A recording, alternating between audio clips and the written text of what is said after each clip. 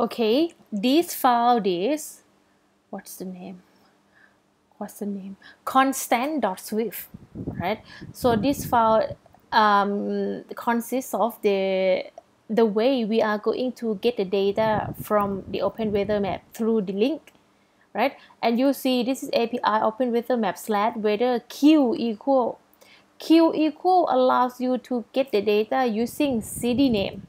But for us, we don't want to query the data using city name. We want to get it using the latitude and longitude, right? So I'm at current weather data. I click API and click current weather data.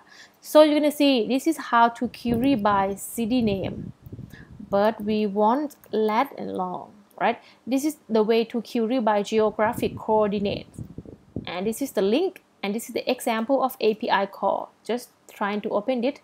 Yeah, invalid key. We need to get the key, so I'm gonna sign in now to get my key. I already signed in, so I can get the key easily. Put it up there.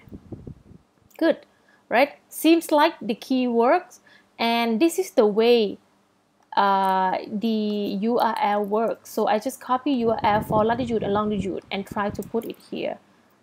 Okay, so instead of Q equal, I actually don't need Q equal anymore. Okay, so for base URL and forecast URL, both of them I don't need Q equal anymore. I don't need CD anymore, right? We can actually delete CD, bang, and it will throw you error for sure. Okay, we need lat equal to some number, long equal to some number. So after the base URL, you're gonna put lat equal, right? And rather than CD, we're gonna pull the data from location class, location.share instance.latitude, and we are sure that there is this data, so we put exclamation. After that, we have to put ampersand and long. Ampersand long equal to, same thing. Let me copy. I'm going to change this one to longitude. Longitude, exclamation. Okay. And yes, we have to change it in the city as well. This is lat long. Delete the city. Copy the whole thing from the current weather URL, paste it. Okay, the error should be gone. I mean, these two lines, and we don't need this line anymore. Good. Let's build first. I click product and build. No error. Let's run. Oh, I should have clicked run. It's throw you error.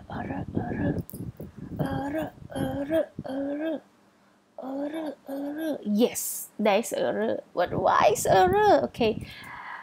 Okay, why there is error? The error say that there is no data inside location class, which means there is no data from there is no current location when it's trying to get the data. Oh, this data is null. This variable is null, so it cannot go to Open Weather Map and get the data. Why is like that? Okay, so let's take a look. Whenever view did load, we get current location. We set up location manager, and we get current weather right away after the location manager has been set up. However, whenever the view did load, we get current location, and this is when we add the current location into our location class, which means when you go to download detail inside the current weather and try to get current weather URL, there is no current location data just yet, but you were trying to get the data without current location. That's why it throws you the error. So how do we fix it? Let's cut it off. I am in weather VC, cut this, and we're gonna call it when we have got the current location. excuse me, when we've got the current location data, I don't want to print it anymore. Okay, so the flow is when the view did load, setting up the location manager. When the view did appear, get the data from the current location.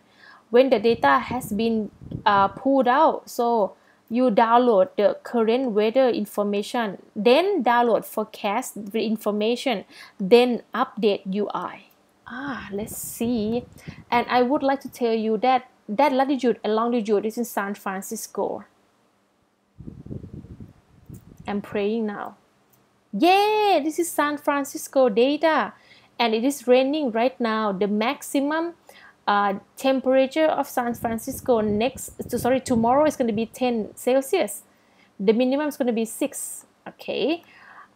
What if I would like to try for the Bangkok? I think the easiest way is to go to maps.google.com to get the latitude and longitude. This is what I'm trying to do. WebGL. What is this?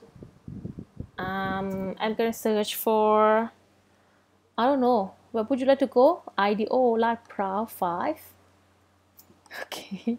And this is the latitude, this is longitude. So I'm gonna open up the simulator, go to debug, location, custom location. I change latitude to my latitude, and I'm gonna change longitude to my longitude now. Bang, bang. Okay, and run again. I'm praying that it should be shown this information as Bangkok information. Okay, it doesn't seem correct for me that it's still showing up San Francisco information. Let me check custom location again. I have changed custom location. Why it doesn't pull out custom location?